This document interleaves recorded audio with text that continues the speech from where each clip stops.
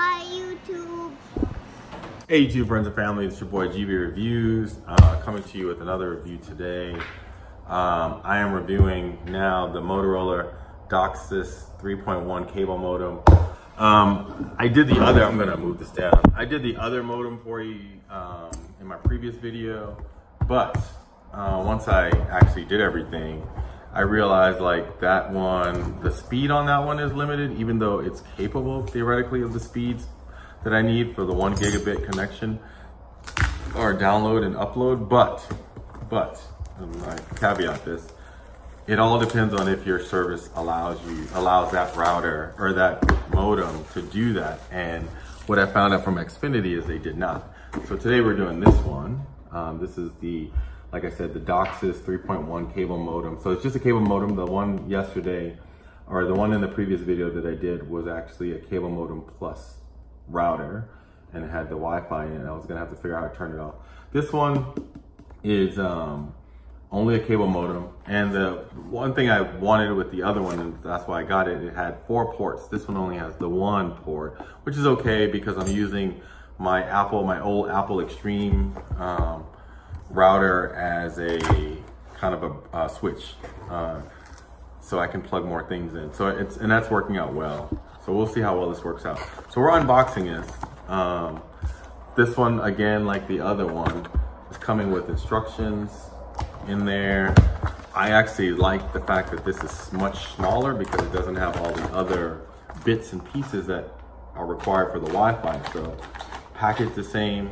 And then in it, you're gonna have, so we have the cable modem in the box, and there's nothing else in here, and then you have a tool, which I don't know what this tool is for, but anyway, and you have a Velcro kind of tie so you can tie your cables together, and then you have a power cord. And again, you know, I complain about this all the time. These cable cords are just so big, but I think it's because they, you know, now everything does 110, 220. All that is done in the plug. So we're gonna see how this works. I think it should work.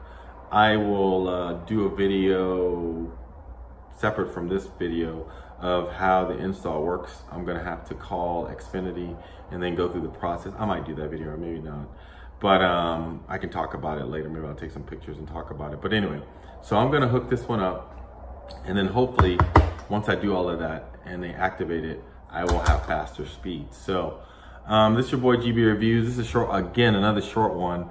You know, again, with the do-it-yourself stuff when you're installing, which will save you the $40 visit that, you know, your cable company causes.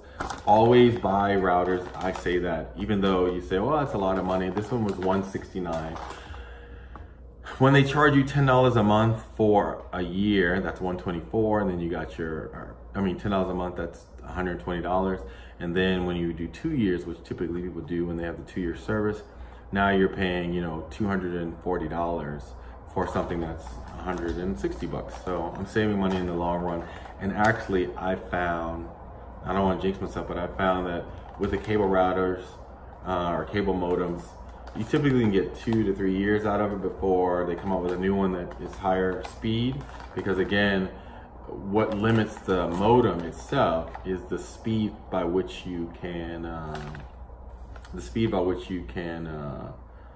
get it to work, right? So this should be all right, I hope. We'll see. All right, well, that's it. So I'm trying to get 2 years out of this.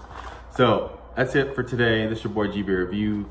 Please subscribe, like below, and hit that notification bell so you can see more of my new videos come out. I try to drop at least 2 videos a week, usually on Mondays and Fridays, but sometimes on Tuesdays and Saturdays. Like today, I dropped a video on Saturday. So again, I thank you guys all for subscribing.